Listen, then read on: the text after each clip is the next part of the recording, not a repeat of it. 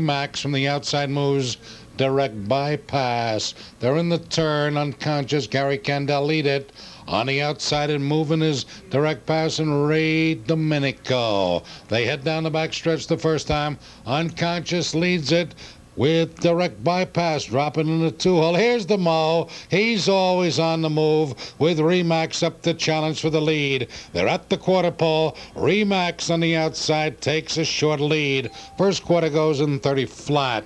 They're on the far turn the first time. That's Remax showing the way for Jackie Mo by an open length. Racing second is Unconscious. 2.5 back to direct bypass third. It's another length and a half to Whitey Danzo, followed by Gwynn, Real Famous, Precious Attitude, Slapstick's Best. They approach the half-mile pole. Remax and the Mo lead it by an open length. Unconscious holds on second. Direct bypass is third. Up on the outside, here's Real Famous and Billy the Kid along the inside. Whitey Danzo, Precious Attitude. The trailers are Hervé with Gwynn and Slapstick's Best. The half goes a minute 3/5 of a second. They head down the backstretch final time.